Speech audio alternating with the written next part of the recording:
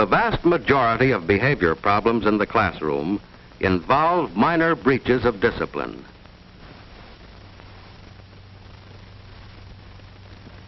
These incidents frequently originate in the classroom situation itself and are within the control of the teacher.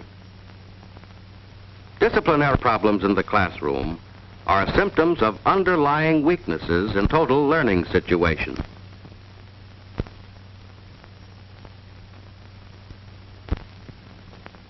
Mr. Grimes, mathematics teacher, is displeased with the progress of his 9th grade class in mathematics. You see what low grade you made on your weekly mathematics test? More than half of you failed. Most of those who passed just got by. Nobody had 100%. This is the poorest class I've had in a long, long time. Most of you have no foundation at all. Now, the trouble's with your attitude. You don't pay enough attention in class. You don't do enough work outside of it. You don't know what the word study means. You haven't the slightest idea. Don't you realize that mathematics is an important subject? I tell you right now that unless you get over your lazy habits and come up to the standards I've set for this class, many of you will have the pleasure of repeating this course next semester. Oh, what is it? A note from Dr. Williams.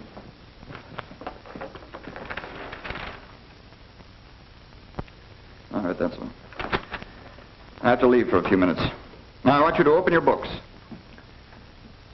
and work out correct solutions of the problems you missed.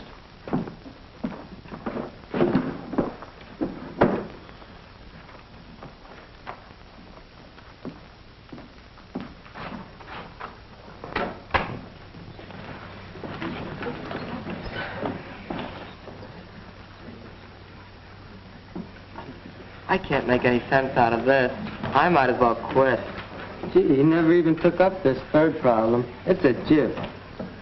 He's got me scared to death. I'll just never pass this course. What's the use of taking this stuff anyway? I'm afraid to take my paper home. He's just a sourpuss. The trouble is, you don't know what the word study means. You haven't the slightest idea. Oh, try What's this? What kind of behavior do you call this? Wait a minute, you stay where you are. This is the kind of behavior I might have expected of you. All I do is leave the room for a few minutes, and what do I find? Confusion, disorder. And you, what were you doing? I was just going... Going to what? Throw the eraser, I suppose. It's a good thing I caught you. I'll make an example out of you. But I... That's enough out of you. Leave this room and report to the principal's office immediately. Well, hurry up. Don't take all day.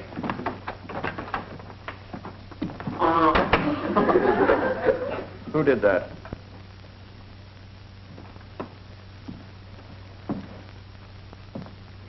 All right, since you think it's so funny, the whole class can stay in for 45 minutes this afternoon.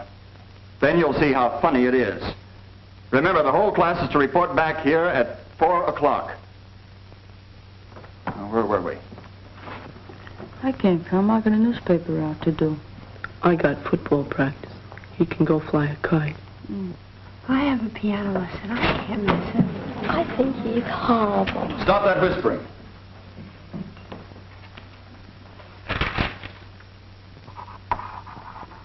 Mr. Grimes did not have a happy time of the week.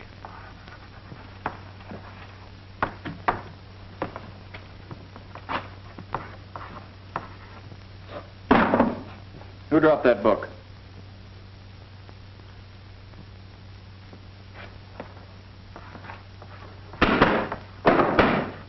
All right, I'll wait till you're quiet.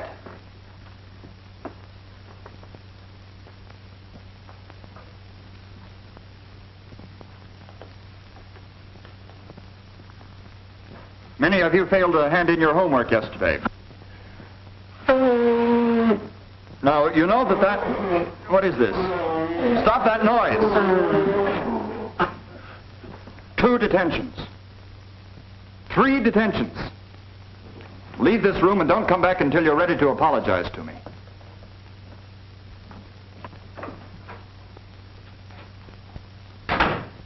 Well, this is going to get us nowhere. Maybe we'd better go back to see if we can't find some of the causes of this undesirable learning situation. Just what was Mr. Grimes' purpose in making such statements as these? This is the poorest class I've had in a long, long time. This is hardly the way to win friends or influence people. You don't know what the word study means. You haven't the slightest idea. Might not be a bad idea to show them how.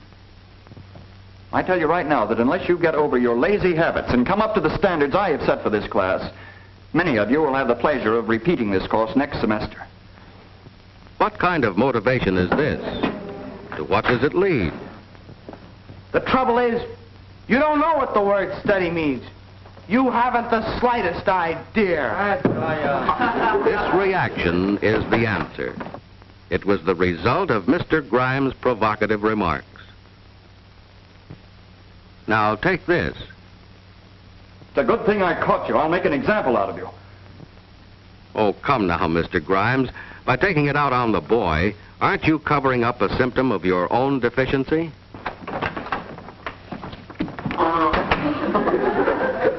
Who did that? Yes, who did? Some boy, probably. But the chances are it summarizes the feelings of the group. There is an unwritten code covering such situations. Why try to buck it? All right, since you think it's so funny, the whole class can stay in for 45 minutes this afternoon. Mass punishment is a dangerous weapon and doesn't work too well. 2 detentions. 3 detentions. Leave this room and don't come back until you're ready to apologize to me. It's a long way to the end of the term. When will this end? Thus, what should have developed into a sequence of pleasant and valuable learning experiences had deteriorated into a series of disagreeable and injurious personal tensions. This is all wrong. Need any of these incidents have occurred at all? Suppose Mr. Grimes had tried another approach. Most of you are disappointed in the low grades you made on this test. So am I. Nearly all of you had trouble with that last problem on ratio. Now, perhaps I didn't do a good job explaining ratio. Now, ratio is commonly used in everyday life. Mother uses it in the kitchen when she takes a recipe for a big cake and uses proportional amounts of ingredients to make a little cake, or vice versa. But let's suppose a recipe called for 8 cups of flour and 4 eggs. I wanted to make a cake half that size. How much would I use? You'd need 4 cups of flour and 2 eggs. That's right. You boys use it in the shop when you read a blueprint. As you know, a blueprint's merely a scale drawing of something that's usually larger. Suppose I had a blueprint of a bridge that's going to be 100 feet wide. But on this drawing, the bridge is only 10 inches wide. Now, how many feet would each inch represent? 10 feet. That's right. Now, that's in ratio. Now, let's see where we made our mistakes. The problem was this. What is the ratio between 4.5 yards and 1.5 feet? Now, you looked hurriedly at 4.5 and 1.5, said the answer was 3. Well, that's where you fell into a trap. What you forgot was that before you can divide, you have to reduce all units of measurement to the same unit. Now, what's the unit here? Feet? That's right. By golly, I sure fell for that one. First of all, let's change 4.5 yards into feet.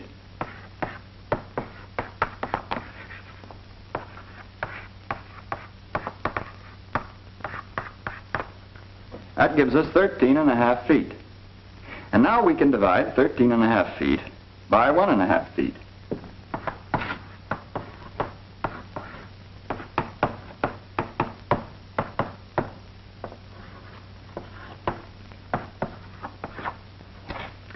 The right answer is 9.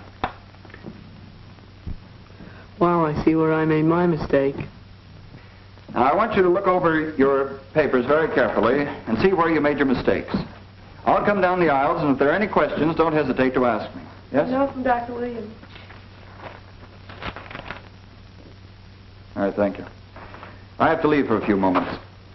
On page 15 of your books, the first 3 problems are exactly like number 1 on the test. Suppose you do as many as you can until I get back.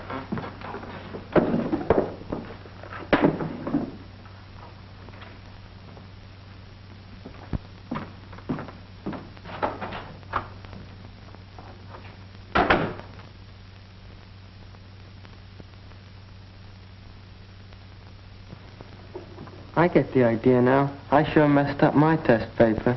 I'm glad he's going over these questions. I'd never make head or tail out of them otherwise. You know, I'm beginning to get some sense out of this. I hope I do better next time. I'd hate to bring another paper like this home. The way he explains it, it doesn't seem too hard. Oh, come on, cut it out. I want to do these problems. Oh, let's have some fun while Mr. Grimes is out. Who wants to do these old problems anyway?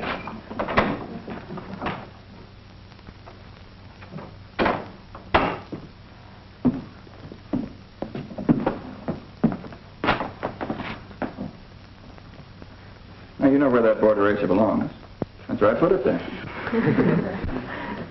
Grimes sure caught him in the act. Old Grimes is a pretty good egg.